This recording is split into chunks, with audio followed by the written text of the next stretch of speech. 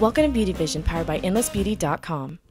Today I'm going to teach you how to do a side braid. You can do this on second day dirty hair because it'll be a little bit easier for you to braid. You want to take a pretty good section into the side you want the braid on. Take that section up and divide it into the 3 parts of the braid and do the first 2 turns of the braid. Once you've done that, you want to take the strand on the side of the scalp and add a little bit of hair from the hairline. Twist the braid one more time and then add a little bit more hair, only gathering from the side of the scalp.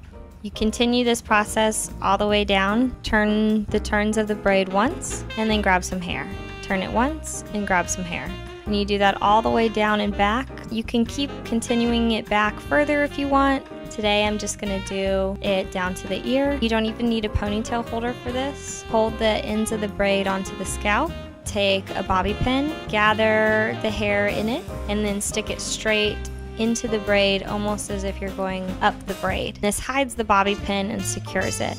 Then you also want to stick in a couple more the same way, just to make sure that you don't have any loose ends. If parts of it are tighter than others, you can go through and just kind of pick to loosen it.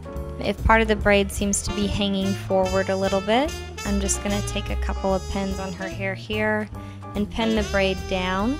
Just kind of gather one of the little strands, put the pin in an upward motion, and then twist it down and put it into the braid. Then spray it and you're good to go. You have a nice style and get all the extra hair out of your face without having to just throw your hair in a ponytail.